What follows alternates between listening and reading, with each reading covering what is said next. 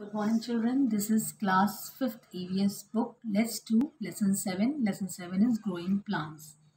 A plant needs sunlight, carbon dioxide, minerals, and water to make food by photosynthesis. A green in plant called chlorophyll traps the energy from the sun needed to make food. Chlorophyll is mostly found in leaves inside plastids which are inside the leaf cell. As we all know that plants and trees are very essential for our life. We depend on them for various things. The most important is food plant gives us grains, cereals, fruits, vegetable and other useful things such as wood, leaves, bark, paper, etc. Most of the plant take birth from seed. A seed is a part of a plant which can reproduce a similar plant when get separated from the parent plant. Means a plant reproduce same types of plant. Structure of a seed. A seed is a part of a seed plant which can grow into a new plant. It is a reproductive structure which disperse and can survive from some time. Seeds carry the food that helps the new plant begin to grow. This food stored is in the endosperm or in the cotyledon. The seed consists of three components: embryo, endosperm, and seed coat. Structure of seed. A seed consists of the following parts. Embryo. It is the small baby plant that grow into a big plant. Cotyledons. The food for embryo is stored in special seed leaves called cotyledons. Seed coat. The outer hard covering that protects the seed is called as seed coat. The seed coat has two layers, the outer testa and inner tegmen. Now, germination of seed. Germination is the growth of plant.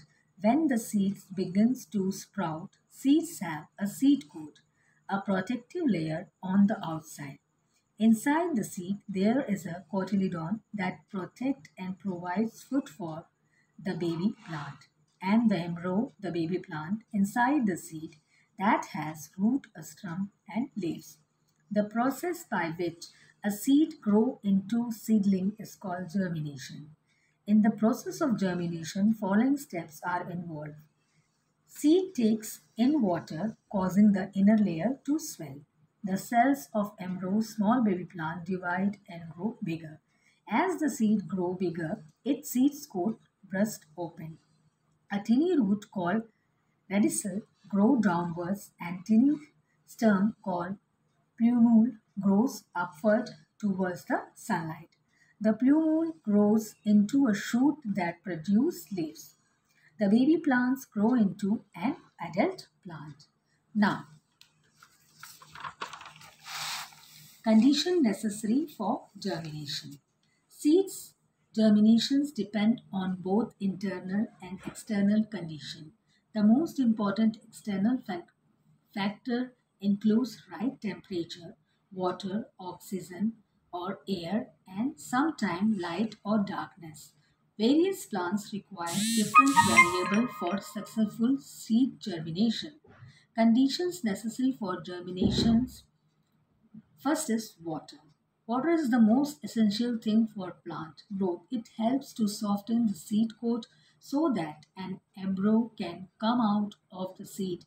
Another important function of water is to change the food present in the cotyledon to a soluble form which the embryo can use.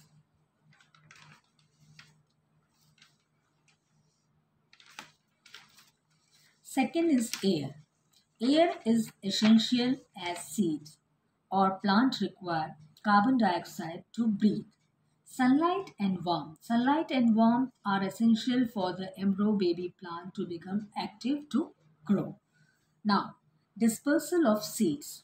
There are five main modes of seeds dispersal: gravity, wind, ballistics, forming water, and by animals. Some plants are disperse their seeds in response to an environmental stimulus. Dispersal involves the letting go or detachment of a diaspore from the main parent plant. Dispersal or spreading is the scattering of seeds to four places from the parent plants. Seeds spread so that they get enough water, air, sunlight, and space to grow into a new plant. Seeds are spread by the following agent: wind. Light-weighted and small seeds are spread by wind. The seed of dandelion, cotton, heptade, and drumsticks fruits have wings on them and are carried away by wind to four of places. Water. Seeds and fruits of the plant that grow near water are carried away by water. The fruits of seed of such plant have spongy and fibrous outer covering that helps them to float in water. Seeds of lotus, hydrilla, water lily, coconut, etc. are spread by water. Animals. Animals help in seed dispersal in several ways. Some examples are human beings and animals eat fruits like cherries and throw away the seeds. Some seeds which hooks and spikes sticks to the hairy skin of an animal and are carried away. Birds swallow some seeds which come out unharmed in their dropping. Some plant seeds inside fleshy foods get digested by animals, but the seed pass through the digestive tract and are dropped in form of dropping at various other locations. Now, explosion. Some plants have unique way to disperse their seeds. Several kinds of plants shoot seeds out of the pods while ripening and thus scatter the seeds. Few examples are peas, beans, poppy, balsam, etc. These plants are dispersed by explosion. Thank you, children.